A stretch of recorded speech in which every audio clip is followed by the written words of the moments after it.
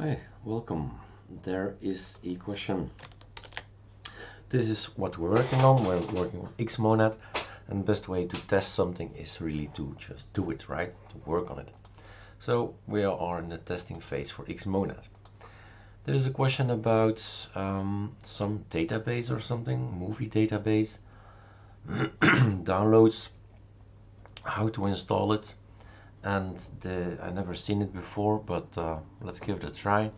So my music database, my video database, I don't know what the M stands for, but let's get it. First off, well, I've downloaded it already, but why not first see if anybody knows this, my MDB, etc. So no packages match search, so nobody created a package built for it. So that would be the easiest way to install something, is a AUR, so Arch User Repository. So I guess that's a no-go, depending if there's a hyphen maybe somewhere in between. So there's MDBook. Might be possible that there's another way of writing it. So we know the MDB tools. There's something for Microsoft Access database files, something we've learned now. So that's possible if we ever want to do that. So you go over lists of possible names, and if you don't find it, well, we don't find it. So that's the source. Let's go to our download, which is this one. Extract here, that's the one. NDBA, Startanleitung oder PDF für Windows oder für Linux. Machen wir für Linux. Okay, open up. A little bit small for me. What's it saying? Whoa.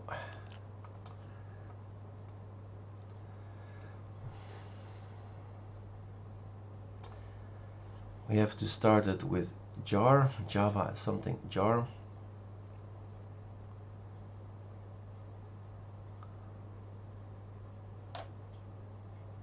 Okay, but the question is, of course, do we have Java installed or not? I don't know. So Java, is that there? There is no Java. So first thing is maybe yay Java. Now I hope we still have the website. It says something here about Java. Voraussetzungsstaten ist die java-runtime ab Version 8 oder 8.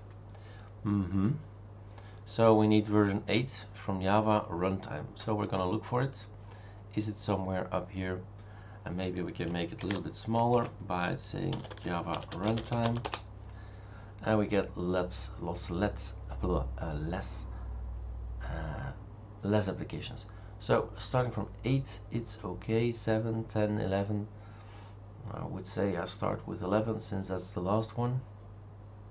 So number 2, running that one, and let's see if it's ready for number 11, because it might be written for 8, and that's why we have issues, or you can have issues. So ls, we're still in that thing. It says I can start it like this. I guess I'm better type Java now. I have Java, and it says down here oder Java slash, so minus, not slash, this one, and then that one. And it's going to quickly open up and close down again. So that's one thing. Is it a version issue? Should figure that out first. So sudo pacman -r Java runtime common is there. Anything else? That's it. Okay. Yes, there is something else. ERE open GDK. That's one thing, and GR open. And anything else? Okay. So remove the packages again. Going for Java runtime 8 this time. See if that works. 8 is number 8. That's conveniently. And move up, move up, move up, move up. That's the one. And this one opens up. So it's definitely a Java issue. It's not an ArcoLinux issue. It's something about versions. So this seems to be something for lossen, a database you can make up and importieren, exportieren, bearbeiten über MDW and so weiter, schließen. I think you can, let's see if we can, Einstellungen, let's kill this one, that one, let's open it up again.